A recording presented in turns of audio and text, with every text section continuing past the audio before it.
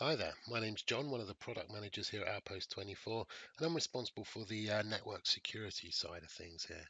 So, what I'm going to do today is give you a little introduction to some of the simple views we can create in Power BI using the vulnerability scanning data from Outpost24.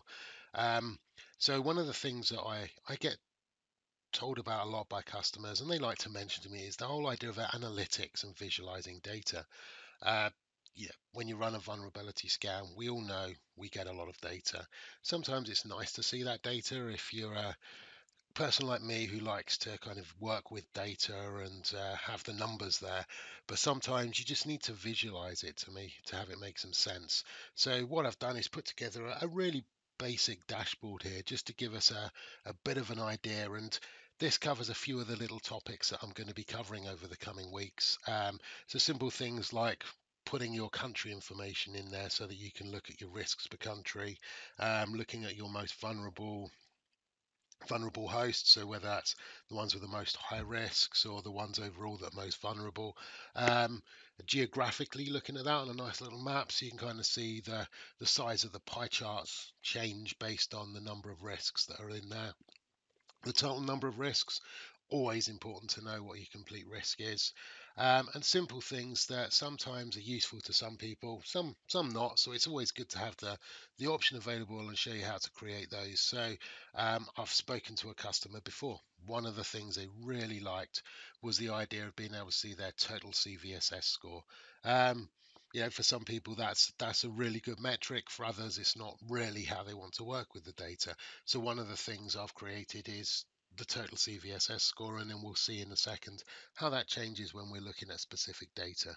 So let's jump in and have a quick look at how I'm working with Power BI and how I created this.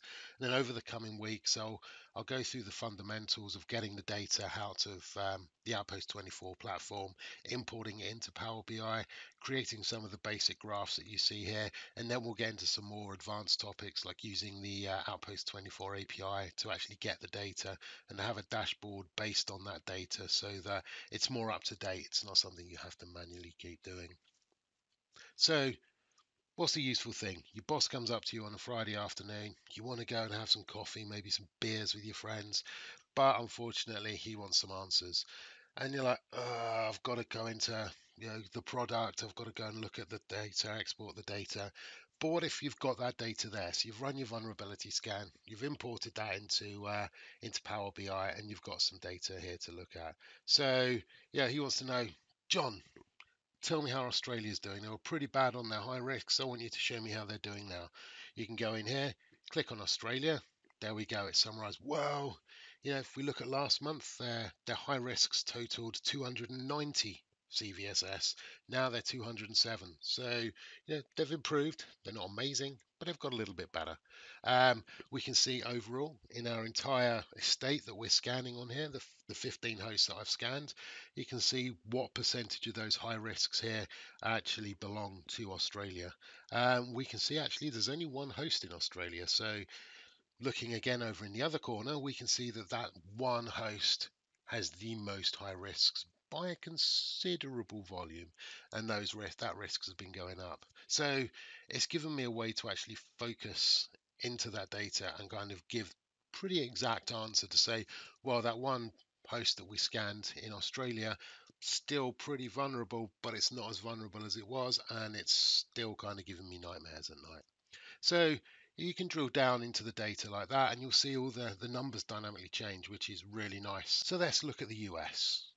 I'm bound to have more hosts in the US. So if I now go down to the US side of things, looking at the high risks in the US, much lower CVSS score across the board there, but I am scanning two hosts. We look at the donut graph over here, I can then see that actually it's a very small percentage of my high risks are actually in the US. And I can look over here at the two hosts and say, okay, those are pretty small amounts. I'm not too worried about those. They're a lot better. Again, I can then look at historical data if I've got that. And the other one is this one I've got in the corner is the risks by date. So I can scroll along here and see how my risks have changed over time. So we can see I started out with a lot of risks, some sort of thing, and they're a bit up, bit down, added some new hosts, a number of hosts have changed. So what would be a nice thing is if maybe we plotted the number of hosts on this graph so we could actually have an idea, okay, my risks have gone up and down a little bit, but then maybe so did my hosts. So that's something that we should explore at a later date, maybe adding that data into the visuals as well. But as we go along, we can see that our risks have gone from way over 500 to, everything's quite low now, gone much lower. We can look at things by changing the scale of the graph so we can actually zoom in on a little bit more. So that's just an overview of some of the data that we can look at in Power BI and some of the simple visuals to answer some of those important questions that you're going to get asked. So that's just an overview of some of the ways we can visualize really simple amounts of data. So I'm only looking at the data from 15 different hosts here, but as you can see, I can create some quite simple visuals, quite a big impact based on those visuals, but they're really simple to do and just visualize that data in a way that actually I wanted to see rather than, the way that somebody's telling you should see it. So we'll get a bit more over the next coming weeks and get a bit more detail about how we can create these, how we can focus these onto the information that helps us solve our problems and make sure we can, leave work on time on a Friday afternoon.